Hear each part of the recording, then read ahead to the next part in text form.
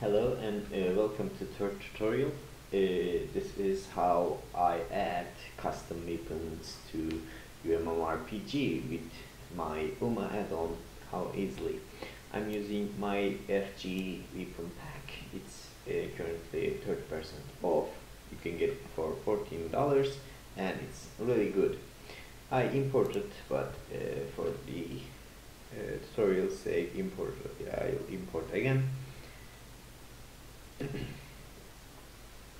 You know what, I'm not gonna import again.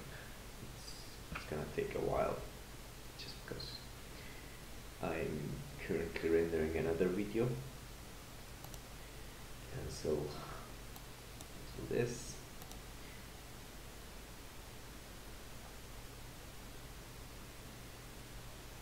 no, there's the pictures. As you can see, there is a folder here named my FG weapon pack. There are plenty of weapons here into prefabs folder. There is axes, arrows, crossbows, daggers, mace. For the tutorial's sake and the base warrior model using one-handed sword, I'm gonna go for swords. I'm gonna select one I like. About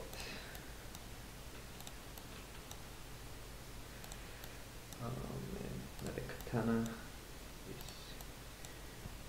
This one I like, but I'm gonna select something spectacular, and this one, sword 25. So if I want this sword 25 into my game, I do two things. First, I'm gonna need to create an item for it. In resources, items, I'm gonna duplicate the sun sword. Ctrl D. I'm gonna call it sword master or master sword. And in the model prefab, I'm gonna choose sword 25. And yeah, as you can see, the path is now my weapon pack prefab sword 25. It's I really urge to select a prefab. There's a right hand already set. You can set right hand too. There's a scale applied. I'm gonna set this to default. I'm gonna meddle with these later. So secondly, if I want to use this in my game, I'm gonna go for my add-on, uMMORPG, prefabs, warrior. In warrior, there's a default items. I'm gonna set 7, and element 6 is master sword. That's all I need to do. After that, I'm gonna really get into these, and what is these three properties. So server and play, I'm gonna delete this, create a new warrior here, and as you can see, I have a master sword right here and a shield. So as you can see, there is a bit of scale and position here. Rotation is nice, but scale and position is a bit off. So I'm gonna first start with shield. This is so big. Go for sun shield. Make it 0.6, so it can, yeah, quite nice. I'm gonna move to master sword. I'm gonna up the scale a bit, 1.5, 1.5, 1.5. You don't have to stop and start playing, just have to unequip and equip the item. So if I want to do a little bit offset the weapon, I'm gonna apply offset in, I think, I'm gonna find the direction first. Yeah, hex direction and minus 0.1. Minus 0.1 is a bit much. Minus 0.008, 0.007. I think 5.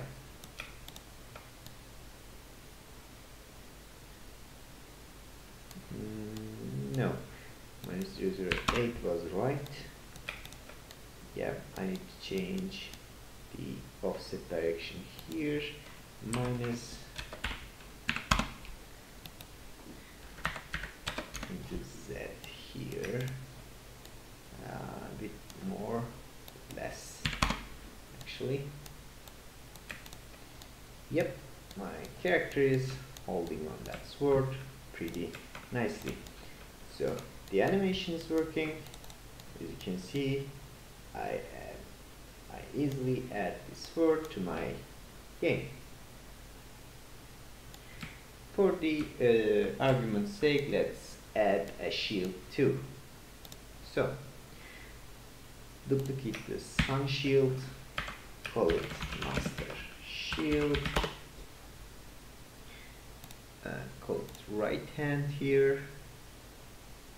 Instead of sun shield, I'm going to choose a shield from my downloaded assets. This one looks like sun shield. Yep. And keep this and play. Oh no, yeah, I need to add that shield to my inventory, my character's inventory. So I need 8 slot and call it master shield. So we're gonna play, create another warrior, and if I do this, as you can see, there is my shield and there is my sword. My shield is a bit of its scale, so go for master shield and scale it up, and voila, I currently have a master sword and master shield. As you can see, master sword and master shield, and they are both working with uMMORPG characters and animations. Next tutorial, I'm gonna show you how to add your animations to uMMORPG controller. See you around.